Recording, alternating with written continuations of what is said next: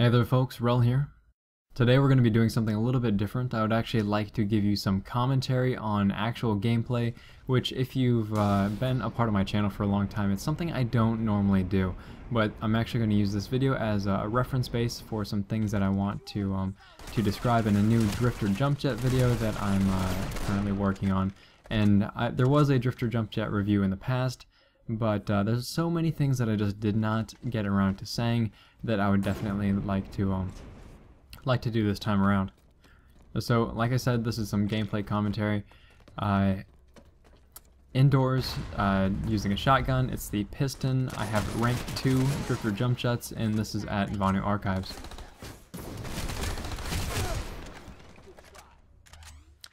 So people usually, well, actually, including myself, I mentioned it in the first the review of Drifter Jump Jets.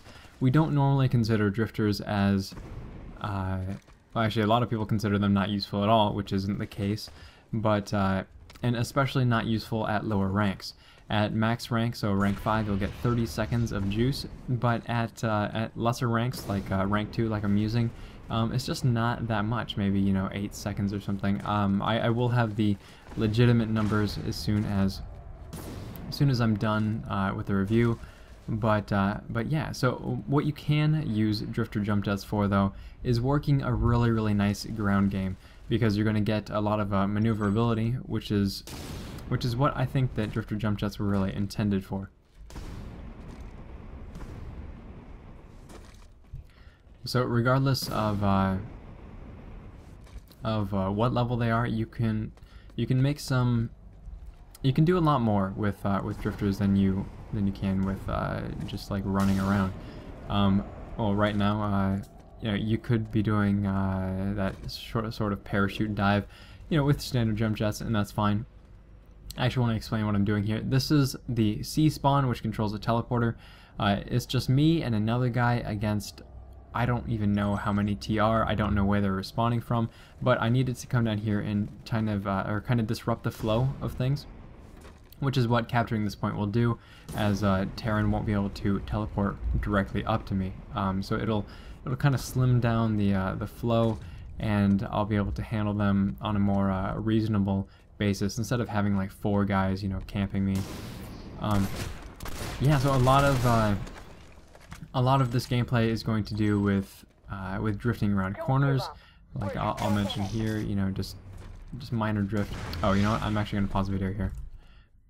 So on the right hand side, you're going to see a brick of C4 next to that console, which is a smart decision for the light assaults that are playing, because as soon as they see the point start to flicker and get taken, they just detonate the C4, which ends up happening.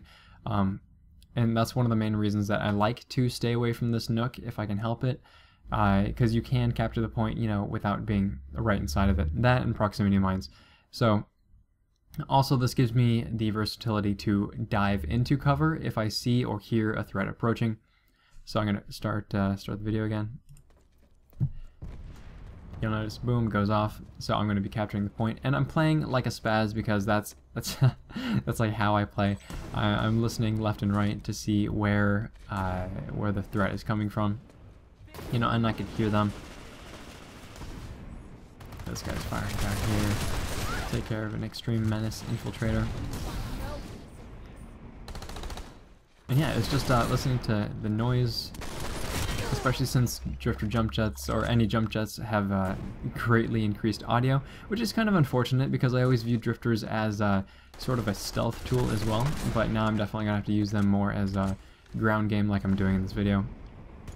And you'll notice that I'm trying not to take confrontations head on. Like right here, I'm going to kill this guy, and then I'm going to run from the heavy, because you know, you don't want to fight in that sort of 2 versus 1 scenario. Gives me time to reload. I can hear them up top, kind of shuffling around. And now that there is so many Terran again, I'm actually going to drop down and disrupt that capture point again. And this is something that just the sort of gameplay, you know, the skating around, it's something that you can't really do well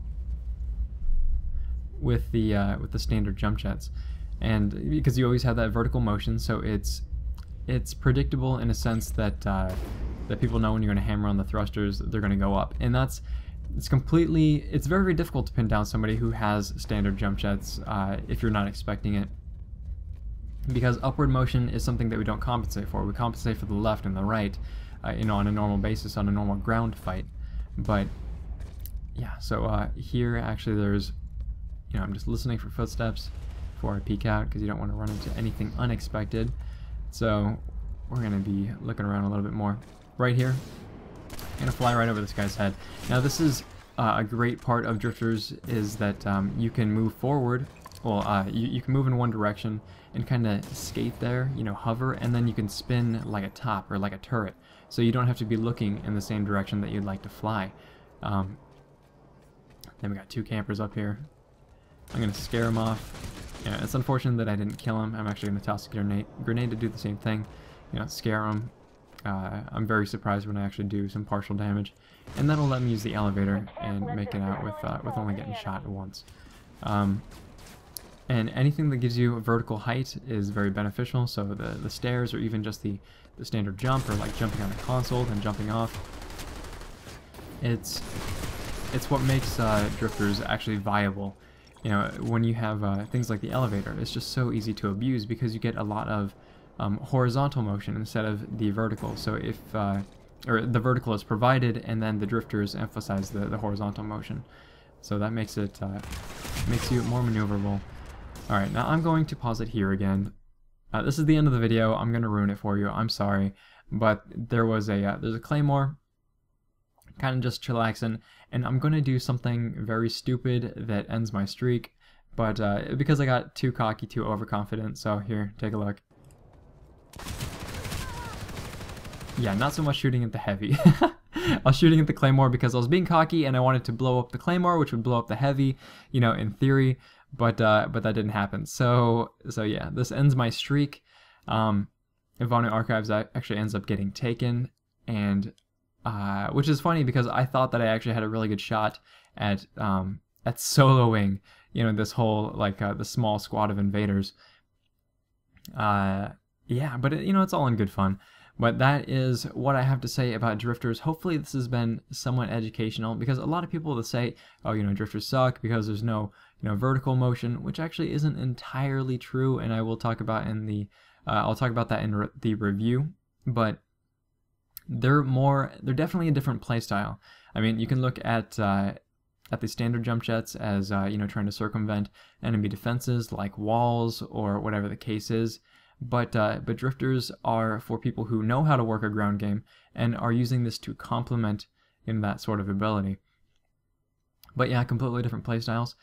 That's all I've got for you. I think if this video has been interesting or helpful, please feel free to like, subscribe, and tell your friends about the channel. Thanks very much, folks. Rel signing off.